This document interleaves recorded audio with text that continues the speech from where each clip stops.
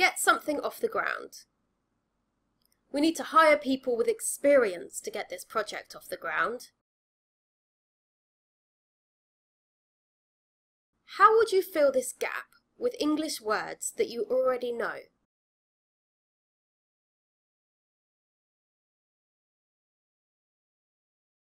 Which definition do you think matches this idiom?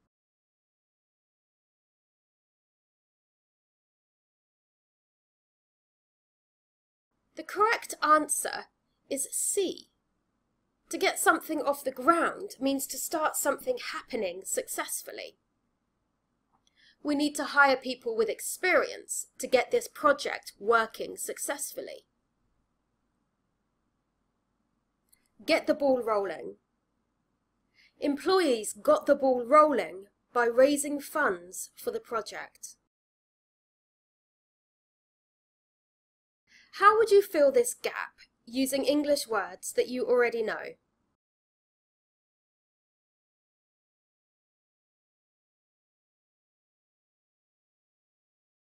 Which definition do you think matches this idiom?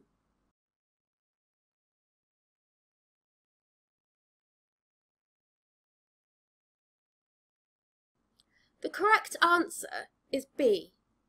To get the ball rolling means to start something. Employees started it by raising funds for the project. To get or be on the good side of someone, or to get on someone's good side.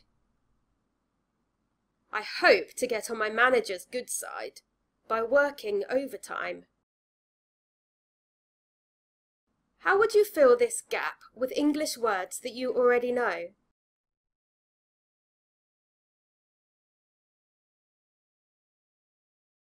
Which definition do you think matches this idiom?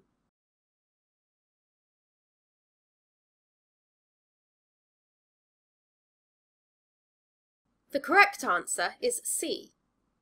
To be on the good side of someone, or to get on someone's good side, means to do or have done something to make them like you.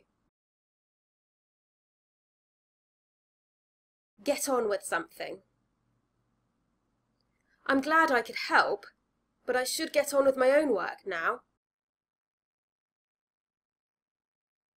How would you fill this gap with English words that you already know?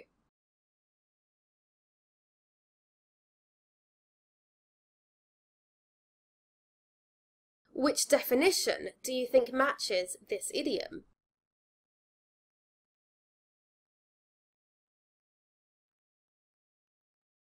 The correct answer is B. To get on with something means to continue doing something after a break.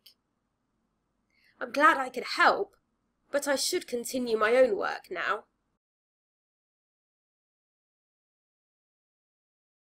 Give someone a pat on the back. Give her the pat on the back. It was her idea that got us the deal. How would you fill this gap using English words that you already know?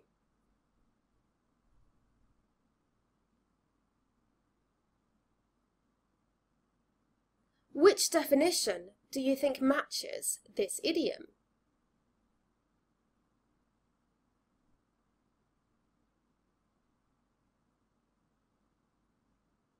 The correct answer is C.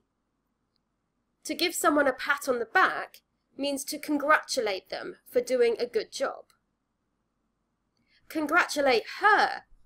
It was her idea that got us the deal.